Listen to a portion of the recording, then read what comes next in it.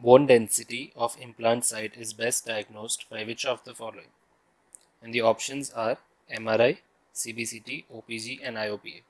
Now when we talk of the bone density for implant placement, there are 4 categories according to Mish.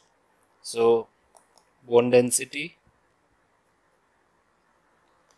is classified as D1, D2, D3 and D4. D1 being the most compact bone. Okay, so this is dense cortical bone. D2 is a porous cortical bone. So is D3. But the difference between D2 and D3 is that D2 has coarse trabeculae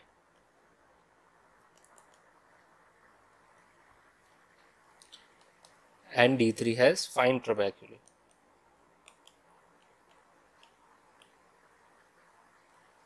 Whereas D4 is completely trabecular bone, fine trabecular.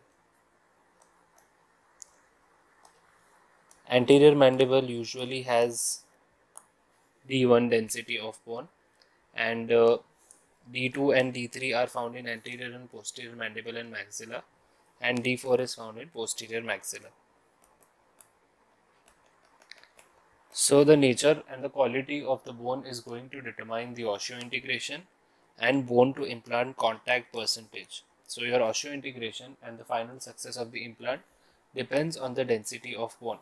Now the density of bone has to be assessed prior to the treatment planning, because if the bone is very soft, then the threads of the implant will cut through the bone very easily and will reduce the primary stability of the implant. Now what is the primary stability of the implant? It is the stability of the implant at the time of implant placement. So surgically, when you place an implant into the bone site, into the osteotomy, it should engage into the bone. Now if it is a dense bone, the chances of it getting engaged is better compared to if it is in soft bone. So the geometry of the implant and the quality of the implant is also going to govern the success of the final outcome, final restoration. Because the bone density is such an important characteristic, it has to be evaluated prior to planning, prior to placement in the treatment planning phase. So here is an example of maxillary posterior edentulous area, as you can see, and you can see that the bone quality over here is of D2 to D3 variety. That means it is not very compact and it is not very trabecular. It is a combination or mix of both. You can see fine trabecular bone in some places and you can see some cortical areas as well. Okay, you can see these cortical areas and you can see the fine trabecular portion.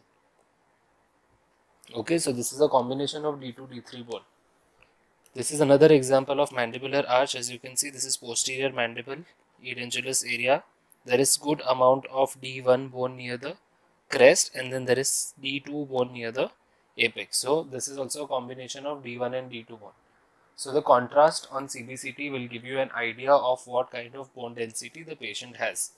Now coming back to the question, which of the following would help you diagnose the kind of density? So MRI is more of a soft tissue investigation, not very valid for bone finding. CBCT is something that is routinely used, so we can keep this on hold. OPG will give you an understanding of the bone density very vaguely, because it's a two-dimensional image firstly, and secondly the contrast will not give you a correct idea. Same applies for IOPA. IOPA will just give you a brief idea of a region, but not the exact relation of the density, because the contrast may vary depending upon the fixing and developing of the IOPA film. So the best answer here would be 2 CBCT.